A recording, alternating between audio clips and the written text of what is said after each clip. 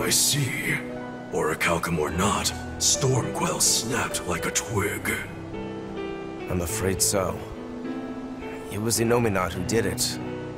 But I think Shigure could have done the same. So hardness alone isn't enough. Forgive me. I thought I had found clarity, but it was only foolish pride. You should be proud. You are, without a doubt, the greatest swordsmith in the world. I'm looking forward to your next blade. Even now, you would still place your trust in me? Of course. Is there any other swordsmith who could craft a blade out of Orichalcum? You're a master of your art. A visionary who spent centuries working to forge a blade of legend. I'm honored to honor you. I don't know what to say. Unless, of course, you've given up on making a sword to ask Stormhowl. Does this look like the face of a man who's given up? Not in the least.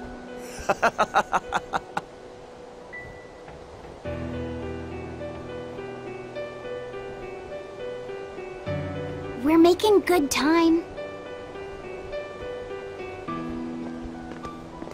The only problem is that ceremony that Artorius was curious on about. We don't know how long it'll take. Ifrid said they called it the Ceremony of Suppression. Most likely, it's how Innominat plans to release his power. Most likely. He hasn't absorbed Laphicet in your despair, so Innominat should still be incomplete. But if his powers fully awaken... Humanity will be robbed of their free will! I can hear them celebrating now.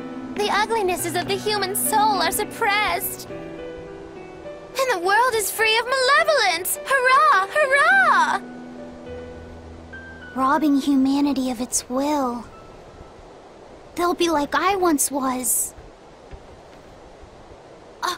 Something's coming!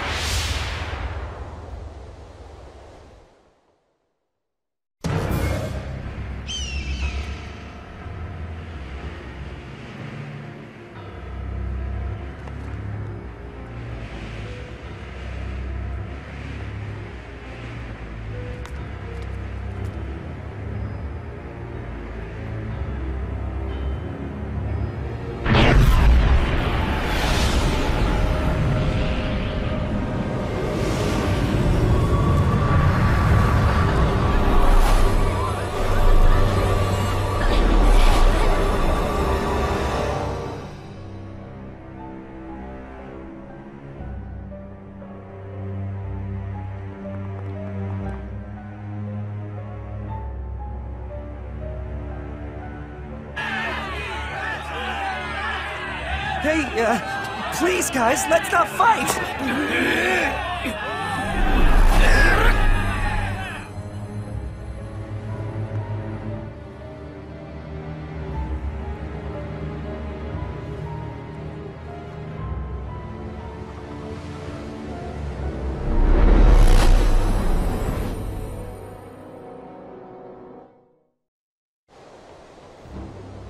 This is a domain? Innominat's domain!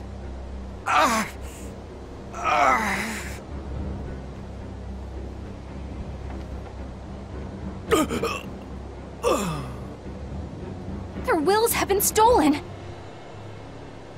It's not been fully sealed away yet. Rokuro, give him a good smacking! Wake him up! On it! Aizen!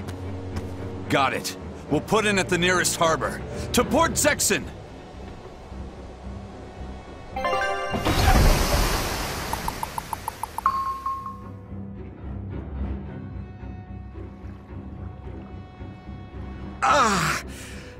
I feel like some jerk played tug-of-war with my brain.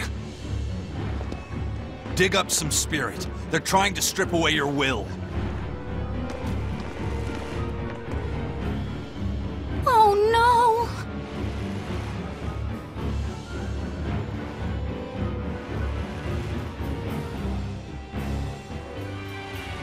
no! Look! It's that merchant. You're all right. I do not deserve to be all right. I used people, stepped on them just to make a profit. I even aided wanted criminals so that I could expand my business. My soul is black with ugliness and can never be forgiven. No, wait!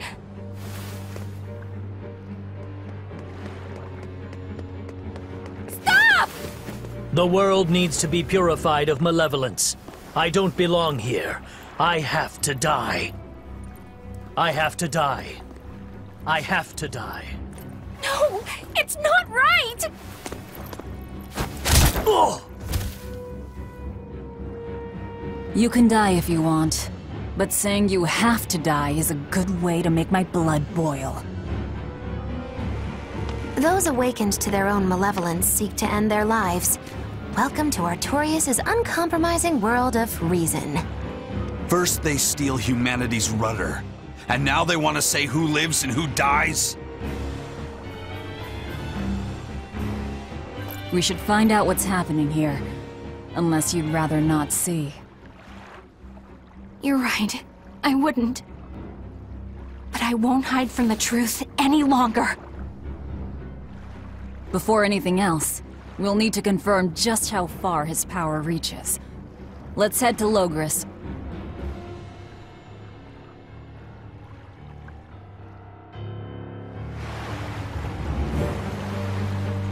Innominat suppression. Is this the ideal world the Abbey envisions? Bien! There's no life in anyone's eyes! This isn't a fun place at all! It's not just people's minds being shackled. They're being forced to die, too. It's terrible. Why would dying be part of anyone's ideal world? Even under such strict control, new sins can still rise to the surface. If that happens, it's better to end the life of the sinner. Melchior came to the same logical conclusion. What utter rubbish. Anyway, we need to get to Logris. So this is the result of their ceremony of suppression. Seems that way. They've brought their peace to mankind. What's going to happen to the world? How far will Innominat's power spread? When his domain expanded, I felt a faraway power suddenly come closer. It was enough to blot out the whole sky. I'm sure it's covered other towns too. His domain has certainly extended to at least the entire populace of this country. Otherwise, what would be the point? That means what happened at Port Zexen is happening everywhere. Everyone is either a puppet, or... Dead by their own hands.